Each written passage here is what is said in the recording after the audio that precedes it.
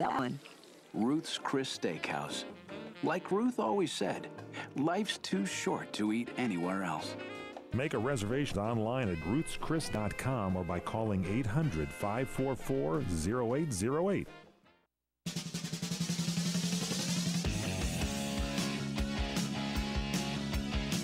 Welcome back to the What's Cooking program, America's food, wine, restaurant, travel, and entertainment show. Emphasis on the wine right now. And I wish we had some food because we are about to sample, get some notes here on the latest release of Opus One. Roger Asmussen is with us here, the Director of Public Relations. Michael Salashi, the winemaker for Opus One, and it's quite an honor to have you guys in the studio. Again, thanks for actually coming in because we do a lot of stuff on the phone. But you guys are in, and we broadcast out of Hollywood, California, ladies and gentlemen. You guys are here kind of doing a sweep of the Southern California area. Do you do that across the country and hit different areas and find out what the taste profiles are and how you fit in kind of to what people are looking for? Yeah, we have 4 regional sales managers, one New York, Chicago, Texas, and California. And I spend a week with each one of them every other year, and to do the types of things that Roger and I are doing. Roger and I have, our trips have a little different flavor than those, but this week we're in Southern California to expose some people to the 2007, which we'll be tasting in a few minutes. It will be released on October 1st.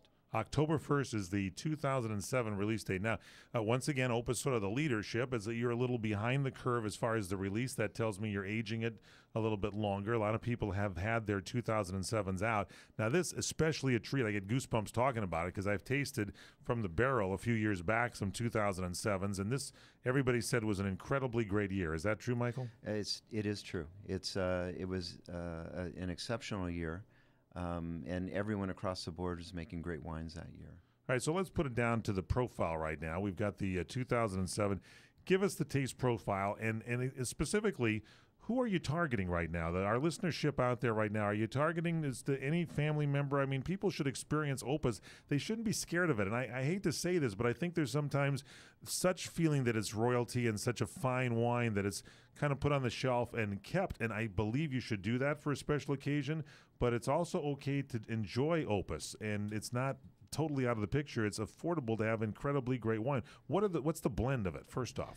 The blend this year is mostly Cabernet Sauvignon, about 79%, and about 6% Petit Verdot, which is the highest amount of Petit Verdot we've had in the blend. How much now? 6%. 6%. And that adds sometimes the acidic feel to it somewhat, a little bit? Intensity of color. I see you have a Gin Beyond the Purple Hills. It brings in a little purple color. Very purple, you're right. Purple color. Really nice pencil lead and violet aromas, and really beautiful structure. So you got Cabernet, you got Petit Verdot. Cabernet Franc, Merlot, and Malbec. Just a touch of Malbec. So it's the true Bordeaux blend. Yes, exactly. All 5. I got to mention that because I think it should be said that, with holidays approaching, although we like to encourage people to drink as much wine as possible, people talk about giving often champagne as a nice gift item. I think a bottle of Opus One is probably about as top of the line as one can get when it comes to, again, giving somebody something that they'll really appreciate. You guys are shaking your heads. I'm telling you, that's a great gift. If you give somebody a bottle of Opus One, they're going to cradle it just like those grapes when you pick it up. I pick it up and sort of just set that bottle down a little bit. Now, so how many? This is it. This is your release. Opus One is the house that is just. We know it's a Bordeaux blend. We're not going to get the Opus Pinot. We're not going to get the Opus whatever. It is just this Bordeaux blend, year in, year out. If we say the word Opus One, we know it's like a true house of Europe. This is what you do. A great Bordeaux blend. Cabernet is the dominant. Yes, and it's really a luxury to be able to focus on just one wine. It's an incredible. Do you play with that a lot when you're making the wine? I mean, when you're in the lab sitting there, I mean, we get to enjoy it out of the bottle, but I mean, when we're talking about the winemaking, you say more Petit Verdot than ever before in here. I mean, that's another bold step that you take, and you do that because you're trying to capture the essence of what came out of the field, what was in the sky, what was the atmosphere that year, what was the climatic conditions, and now that the roots are going down lower, it's probably going to change year to year. Exactly. It's going to evolve. It's not. I see it more as an evolution than a change. There's nothing abrupt. It's just a very steady flow towards perfection. Okay, give us the taste notes on this 2007 release. Coming up October 1st, ladies and gentlemen, less than a month away. When you first smell the wine, it has a smell of stems and petals of red roses. And as you swirl it and it takes in more air, you notice a lot more intense fruit coming through. So you get roses first. I like that. Floral. That's good. Okay. Okay. Floral. Okay. And then intense fruit, a little bit of a spicy fruit, wild strawberries, cassis, black cherry. And then you get into more of the barrel notes coming through, espresso and a little bit of chocolate, vanilla. And then when you taste the wine, it's very smooth. 2007 is amazingly smooth. So when I say it's drinkable and approachable now, the tannins are there, the acids, everything is in balance right now. So you could pop the bottle and just enjoy it if you bought one now. Exactly. And the fruit really comes through in the palate. Sometimes the way you in the 2007, sometimes when you describe the aromas of a wine, doesn't necessarily come through as the flavors. In this one, it's pretty consistent.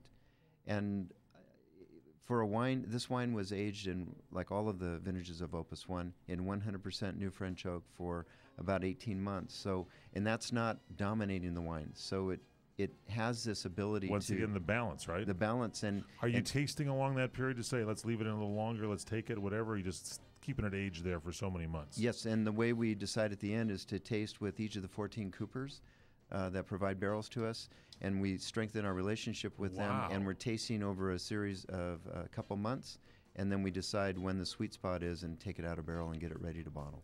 Hey, Roger, for people that want to get the ball rolling and find out what Opus One is all about, is there like a website that they can check out?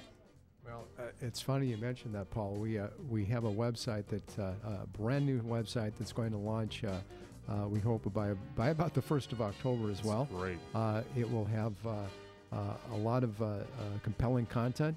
We have a direct marketing manager who has been working feverishly. We'll give you that website in just a moment. Stay with us on CRN.